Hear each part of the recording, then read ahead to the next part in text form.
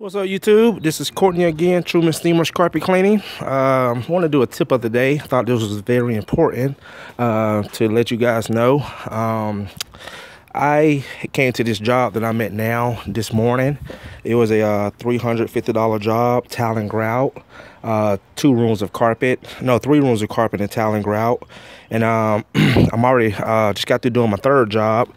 And basically the customer called me back like an hour and a half ago. He said, Courtney, the tile and grout in the kitchen, it just doesn't look good. It has a just a funny look to it.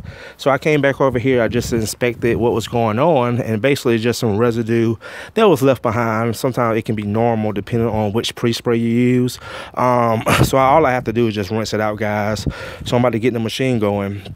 But the reason why I'm doing this video is that basically, guys, this customer is basically in my area.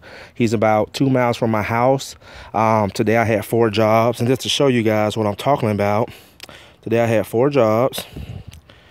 And as you can see, my first customer, which is the one I'm at now, was Lawrenceville. My next 2 was in Snellville, and my last one's in Lawrenceville. So guys, what you need to do, because when you're an owner operator or just any business period, especially a service industry, in the service industry, you're going to have problems, you know, where you might have to go back to a customer's house. You might have to redo some work. You might have to, you know, redo some pet odors, or just what I'm doing, do, you know, proper rinsing to take care of the situation. Especially if you care about satisfying your customers, you need to learn how to basically dominate your area. I see so many cleaners in the industry that are driving 50, 60, 70 miles to a job. And just imagine, guys, if I was, let's say, 50 miles away and I had this same job and this guy would have called me back. Well, guess what? I would have had to go all the way back out there to redo something that's probably not going to take me 15, 20 minutes, which basically I would have been basically losing money, losing profit, time, just so much.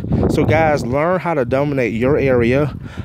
I technically tell guys, if you're a 1-2 man crew, you should stay within the 20-25 mile radius, because that way, guys, not only can you basically don't have to rush jobs. Again, if you have problems, it's easier to go back to a job that's within a, you know, low mile radius than driving 50, 60 miles for something that's going to take you 10 or 15 minutes.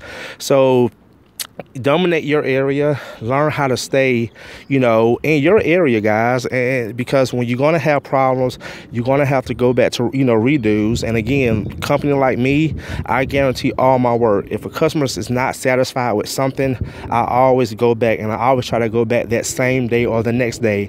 You know, this guy wrote me a $350 check, guys. I don't want this guy have to wait, you know, more days on top if he's not satisfied. I need to get out there right away.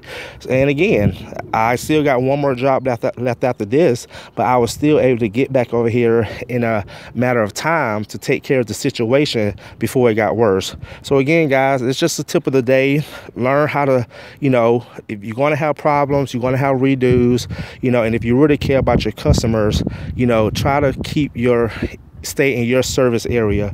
Wherever you live, most of us are home-based business. Try to dominate your area. All right, guys, again, this is Courtney, Truman Steemers. I'm about to go ahead and get started, not just take care of this situation and make my customer happy. And I will see you guys in the next video. Thanks for watching.